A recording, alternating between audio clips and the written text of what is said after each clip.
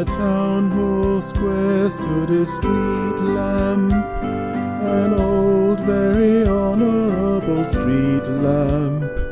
I could tell some tales of the things he'd seen, and the folk he'd given light along their way. But the story I will tell is of a young man and his sweetheart as they stood beneath the lamppost in embrace. The young man looked up at the lamplight with a glinting eye and smile upon his face, and the light shining bright on that bitter winter night lit the tresses of his sweetheart's golden hair. Save the street lamp and the young man, no one knew what she whispered as they snuggled in the cold night air. On the next dark night stood the young man, leaning up against the lamppost all alone, and held quite close to his breastbone was a letter of pink pages edged with gold. And the pages of the letter had been elegantly written, evidently by a gentle lady's pen. Then he kissed the page and he said to the lamp, I'm the happiest of men. And the light shining bright on that bitter winter night lit the pages of the letter that he scanned. Only he and the street lamp ever knew what was written by his true love in her tender hand.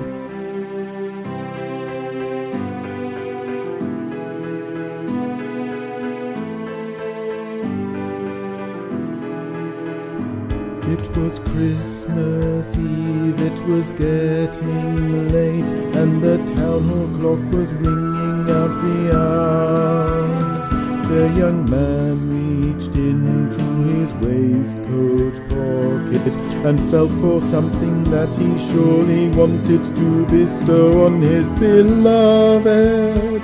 Then he opened a tiny carton tied with string, so the lamp could see inside the box a splendid diamond ring, and his light shining bright on that diamond did ignite such a passion in the young man's heart.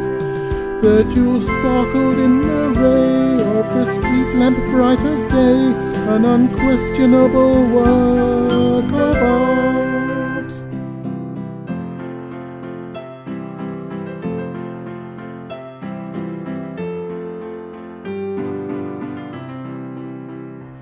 I have one last tale yet to tell you of the old and very honourable street lamp.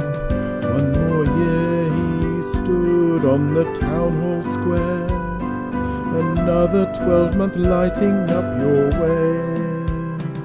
And with every night that passed, another ray of light was cast upon a tale of human happiness or woe.